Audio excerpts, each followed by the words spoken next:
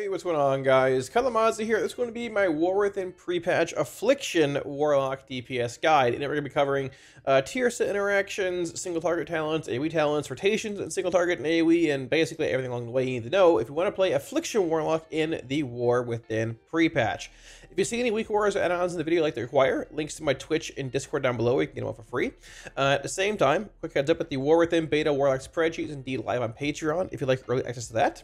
If you want that, the tier 3 Felguard rank or higher does indeed get it, but it goes live, it goes public before everything launches and all that with the expansion.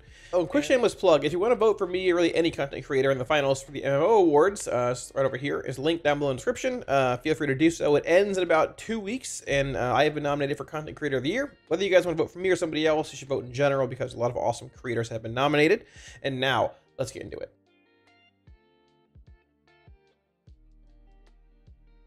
Alright, so when it comes to Affliction Warlock's tier bonus in pre-patch, they are indeed still functioning. However, there's a talent we've gotten that's new. It's called Malign Omen, and this is essentially what our tier bonus is currently in Season 4. It's a 20% buff to Rapture, not 50% like our tier bonus is.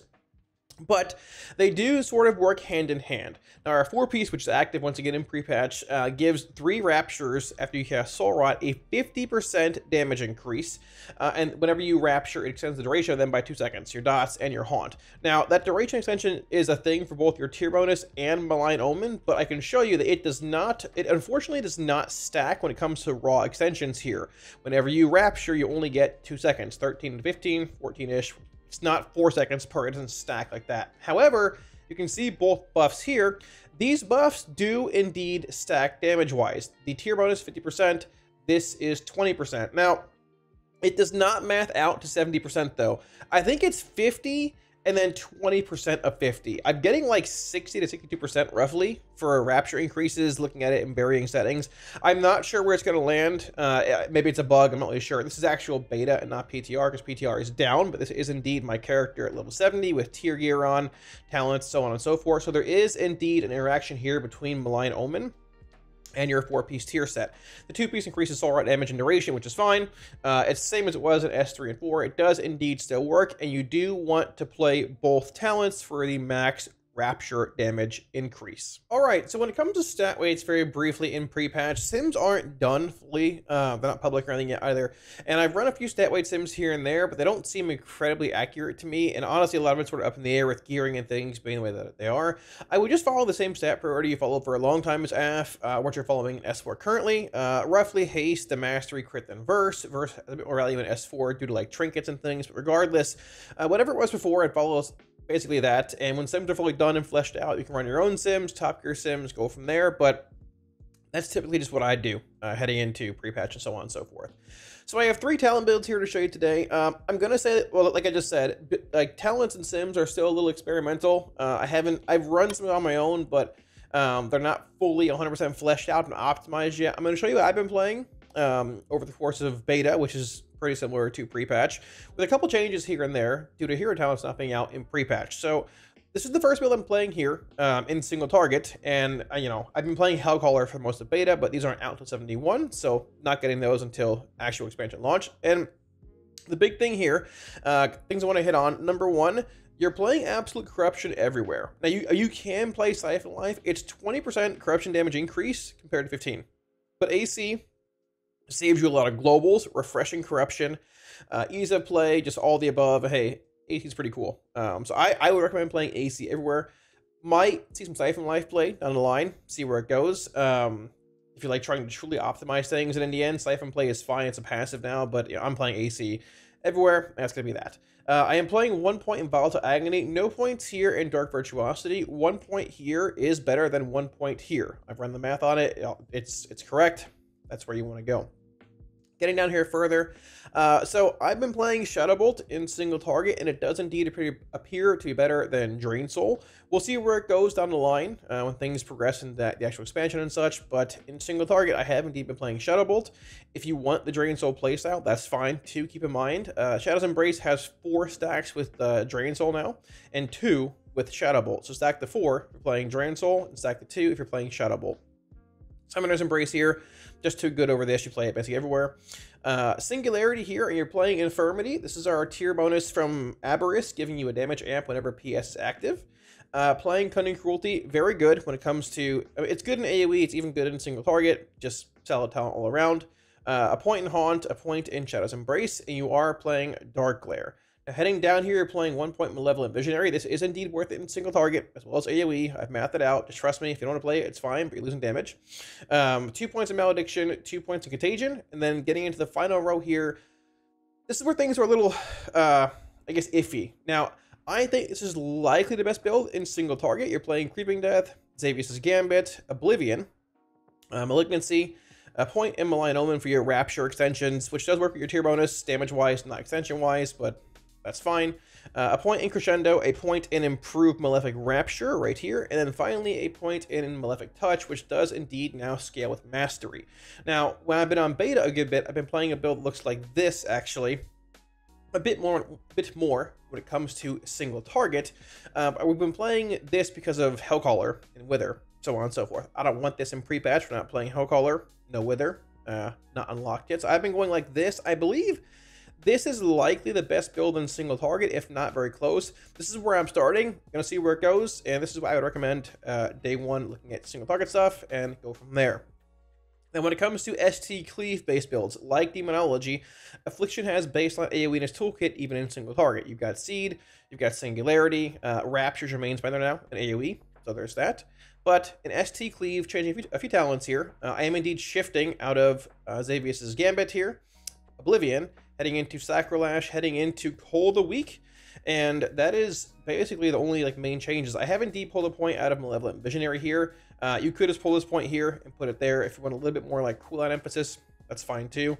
To a similar extent, you might want to play Vile Taint over Singularity, depending how much ST Cleave you're having. And you can make your own choice based on what fight you're in, so on and so forth. We are indeed playing Malefic Touch still. This does work at AoE. It's every mob that, Rapture hits. When it comes to Oblivion and Xavius' Gambit, sort of mediocre, honestly. UA is pretty subpar in the first place. This is more single target focused, and that is basically that. To a similar extent, you could pull a point from up here somewhere, like up here, and put it in Dark Harvest, depending on if the Cleave lines up well with your Soul Rot windows, or you want this extra element of haste and crit. Can do that too. I think this is the best general price starting point for ST Cleave. But yeah, semi-customizable, depending what you want, and all of that. And when it comes to raw AoE M+, this is where I've been playing, starting, whatever. I've swapped to Drain Soul here, Shard Sniping, mobs dying often in M+, want shards, and went back to the next. To a similar extent, we are playing Vile Taint over PS here, half-minute cooldown, Agony applications. We're not playing Infirmity here. I don't think this is worth it compared to what PS does with Infirmity compared to Vile Taint, but some people like it, some don't. I haven't played it a whole lot. If you want to play it, give it a shot, but not a huge deal to me. 2 points in Cold a Week, Soul Rot, Malign Omen, heading in the Dark Harvest here. Basically, at M+, you're pretty much guaranteeing that your Soul Rots on trash packs are going to cleave. So big crit amp, big haste amp. 1 point in Creeping Death, heading into Crescendo, Improved Rapture, and Malefic Touch being pretty solid in plus. AoE, Rapture being your main spender now. Malefic Rapture, Malefic Touch, multiple times in your pack, feels pretty good. Volatile Agony having more value too, because refreshing Agony on multiple mobs at once with Vile Taint, if you're in this window here, or even just in general, splash it onto more mobs. Playing AC here as well, and yeah, that is basically that, rounding out the M+ build. I want to emphasize again here, all these builds are a little experimental. Some sims have been run, but they're not fully fleshed out and all that, using custom APLs, so on and so forth. I'm pretty sure this is very close to being optimal, if not optimal, for most settings and most builds here I talked about. If you want the links to the builds, down below in the description. And yeah, let's get into the rotation part of the video. Now, when it comes to Affliction's opener and single target, it's actually pretty simple. The general rotation is too. Simpler than it is on retail due to no Dread Touch. Siphon Life now a passive effect. You're playing Absolute Corruption regardless, but even if you want to play Siphon Life, it's pretty simple. And it's very close to what you do on retail. So if you played it on retail at all, this is pretty much the same thing, barring hitting Oblivion once every minute or so. Now, I am holding Oblivion for PS windows every minute due to Infirmity, damage amp. That might change, but that's what I'm doing here currently. Yeah, let's do it. So we're going to precast a Haunt, which has travel time, into a precast Unstable Affliction, which you hit the boss at the same time whenever he's pulled, and then go from there. So we're going to precast a Haunt here.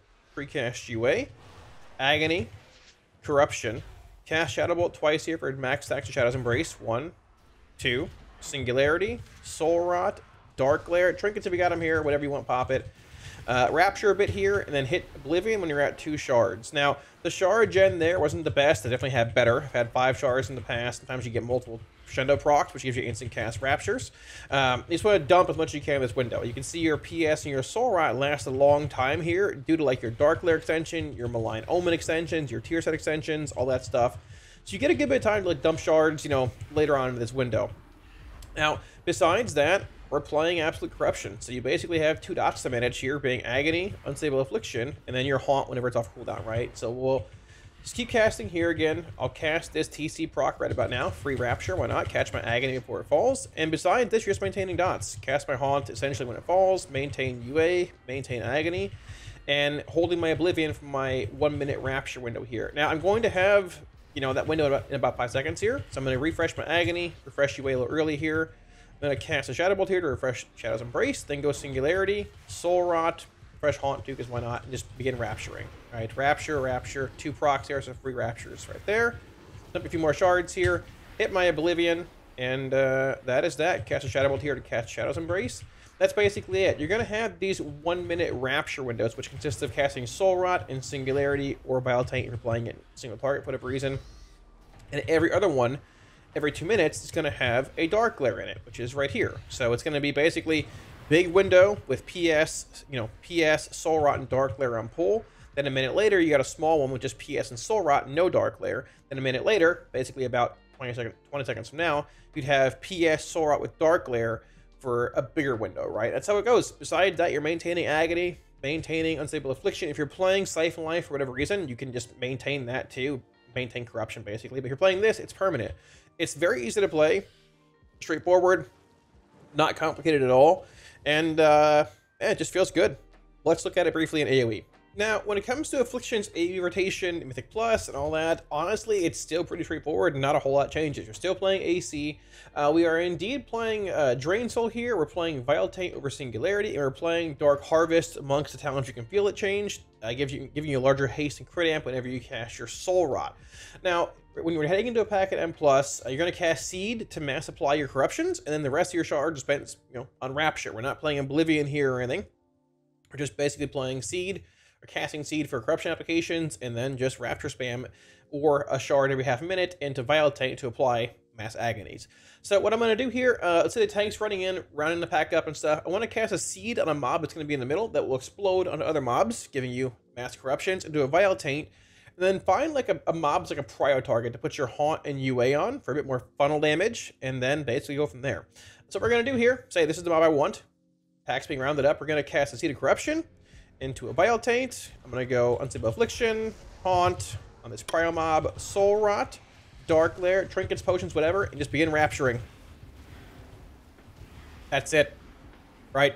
You're playing Drain Soul here, so you can spend Nightfall procs, watch your Crescendo procs here too, dump them whenever you want, whenever you can, essentially. Don't overcap, don't cap, and sit at 2 stacks for a while.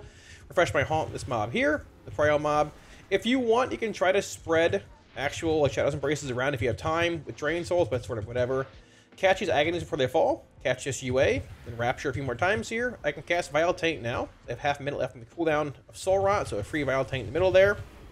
There might be a case, I will say right there, if you're going to watch that point back in the video, to hold that Vile Taint for when the Agonies you refresh manually hit 10 seconds or less. Because whenever that happens, you enter a threshold where you trigger Volatile Agony whenever you cast Agony. And Vile Taint applying multiple Agonies does indeed trigger Vile Taint on multiple targets. I'll show you here actually after this, essentially. So I have Soul Rot in 1, I have Vile Taint in about 3, so we're just going to go straight up. Hey, we're Soul Rotting again. Vile Taint, watch the Agony trigger here. That damage event. That is Volatile Agony going off with Vile Taint being applied right there. Once again, just Rapturing down here, refresh this UA when it gets low, and that's it. It's very simple. Vile Taint does not line up for every Agony refresh. You have to like sort of, you know, cast Vile Taint, then refresh manually, like right here, basically now, triggering Volatile Agonies for more damage at AOE, and then cool, about 5 seconds later, I have Vile Taint again. It's an awkward CD cycling sequence, whatever. It is what it is, but regardless, it's not that bad at all. And just to clarify, Volatile Agony is this. So whenever you refresh Agony with 10 seconds remaining on Agony, it does damage to all targets around it, and having Vile Taint reapply those agonies does indeed trigger Volatile Agony on every single mob that has less than 10 seconds on Agony. Besides that, it's very simple. Same cooldown cycle as like single targets. You're going to have your Dark Lair every 2 minutes, so it's like Dark Lair, Soul Rot, and Vile Taint. You can cast one Vile Taint in between each Soul Rot, because Soul Rot's a minute long, or minute cooldown, and Vile Taint's half a minute. There you go. There might be certain times in M+ where a pack is dying and you have Vile Taint off CD, or coming off CD, but you sort of want to hold it for the next pack. So you can run into that pack, cast a seed, quickly go Vile Taint for mass agony applications, and then go from there. So you got to feel that out a little bit, but once again, the rotation is very simple, not complicated at all. You cast seed one time to apply corruptions in AOE, and then you just cast Rapture as your main charge bender, and that is AF in AOE. So thanks for watching, guys. That wraps it up, and hopefully if you have any questions about Affliction Warlock in War Within pre-patch, this video answered them for you. Like I said, the talent builds are still a little bit experimental, but I'm pretty sure we're locked in on what's best, if not very close to being best, in single target, Cleave, and AoE. If anything changes, I'll update the links below and update y'all, you know, and go from there. But it's pre-patch. Expansion's out in a month, which is crazy to think about, but, well, you know, I guess it is what it is. So if you guys want any Week Horrors add-ons on the video, links to Twitch and Discord down below. You can get it all for free.